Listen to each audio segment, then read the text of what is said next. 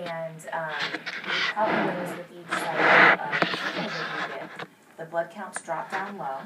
After the chemo's finished, then the stem cells in the bone marrow start working again, and the blood counts come back up, and then they say, okay, time for the next cycle. Most chemotherapy is given in cycles like that, and the reason is to protect the stem cells. Because if we give too big of a dose of chemo all at once, it actually wipes out all of the stem cells, and then the blood will not come back up afterwards. And so most chemo is given, how you've gotten it, which is, cycles, to let the blood counts recover in between and protect those stem cells.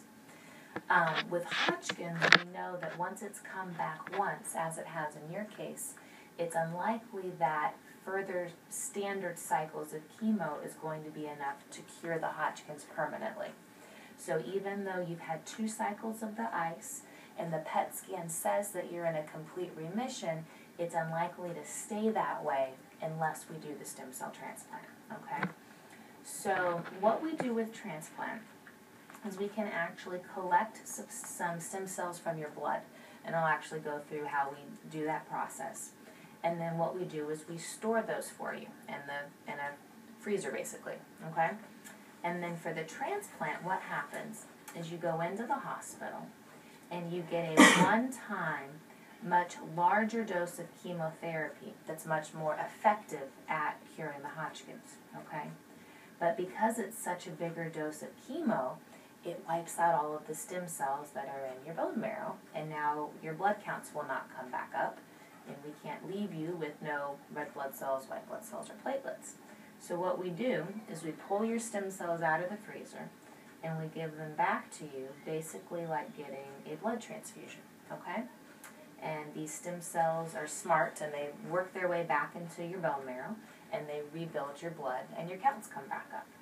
So the stem cells are not really treating the Hodgkin's, they're just allowing us to give you a one-time, bigger, more effective dose of chemo than we would normally be able to give you.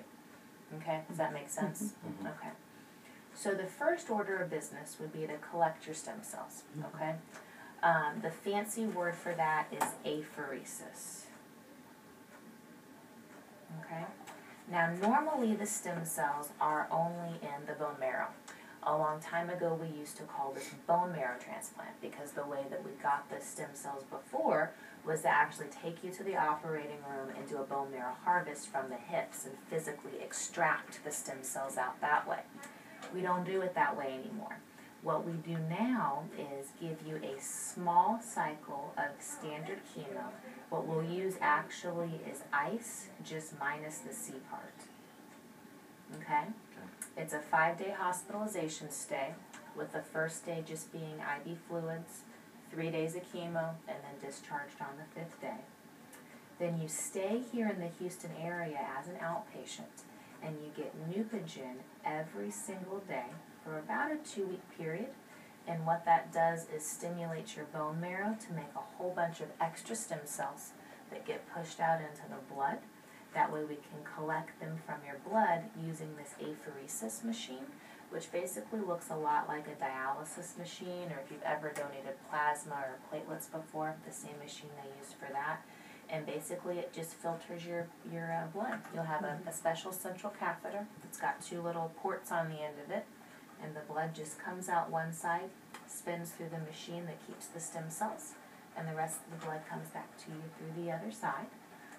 So the whole process of the collection with the 5-day hospitalization stay, about 2 weeks as an outpatient on the Neupogen, and then most people need maybe 2 to 5 days of collection as an outpatient also on the machine, ends up being around about a 3-week or so period for the total collection. Now we've got your stem cells, they're in the freezer. You're ready for the next part, which is the stem cell transplant. Okay?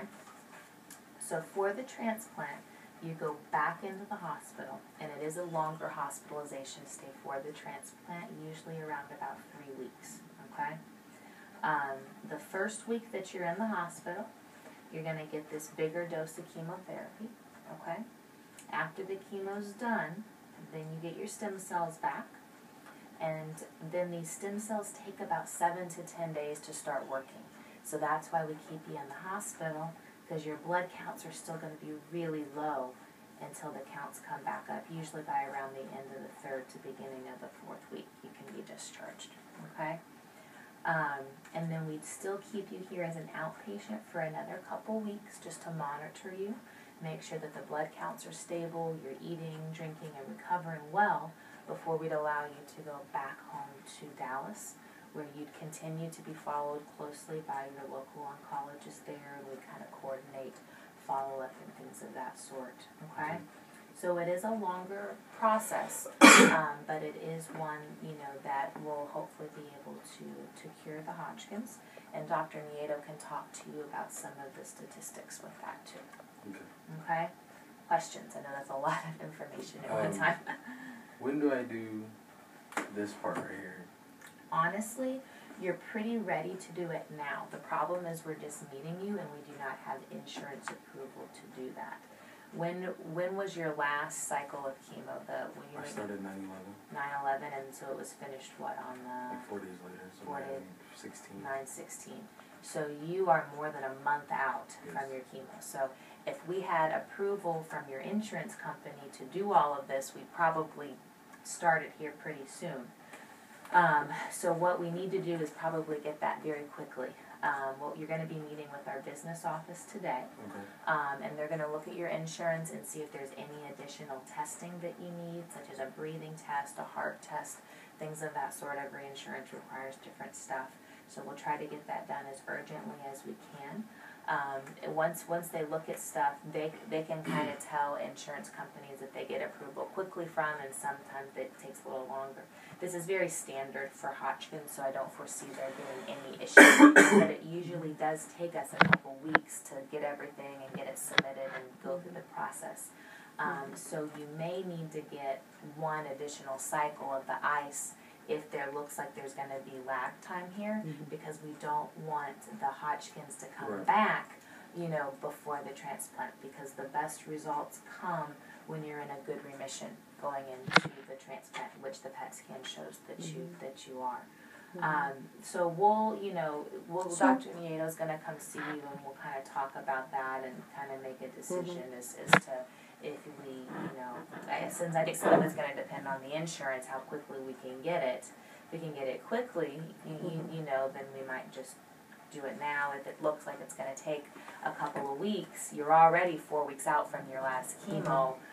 So waiting another couple of weeks, that's going to put you, 6 to 7 weeks out, which is probably too long, and we might worry about it coming back at that point. So we'll discuss it with Dr. Nieto and with your local doctor as well, and kind of make a decision as to what everybody thinks is best.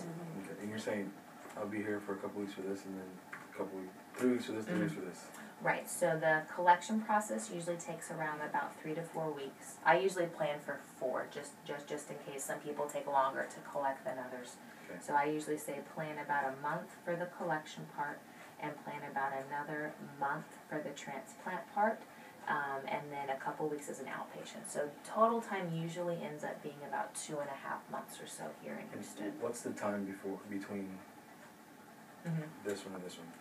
Usually pretty quickly, because we need a minimum of 3 weeks in between chemo cycles. So if the collection is usually finished up right about 3 weeks, which puts you pretty close, then there's usually a couple days of testing or things like that in between. So there'd be like no going home. It'd probably be just staying here for... It depends on how quickly you collect your cells. So if you surprise us and you collect cells, really soon, then we might have a little more leeway, but we don't want too much time to go by in between the collection chemo and the chemo for transplant, because we don't want to get the time to come back in between. So it's a lot of it. So what are we doing tomorrow? Tomorrow, it's probably the echocardiogram and the pulmonary function test, the bone marrow biopsy. I'm going to talk with him and see if he thinks that you need that or not. When was the last bone marrow that you had done? Was that at the time of diagnosis? Yes, August. We actually probably then should do the bone marrow biopsy just to confirm that there's absolutely nothing in the marrow, because we wouldn't want to collect any of the lymphoma cells in the marrow and then give them back to you. Okay. So we should definitely probably go ahead with the bone marrow biopsy.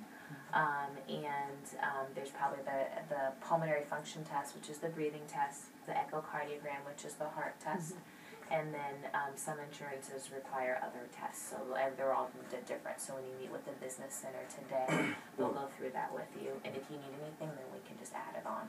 The insurance thing, we've been talking to Sylvia. You've been approved to have a consultation here for transplant, not approved for the actual transplant.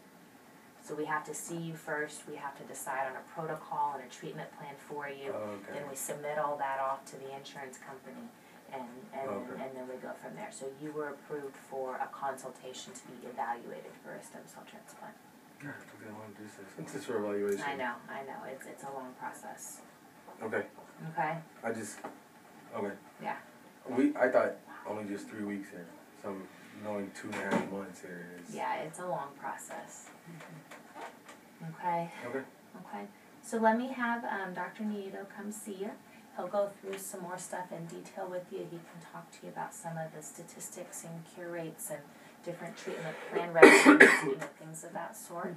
And then you'll meet the coordinator, and she's going to give you a booklet that's got all of this information in it. My art isn't very good. And then you'll meet with our business center too. Okay. Okay, so I'll be in just a minute. Let me listen to your heart and lungs.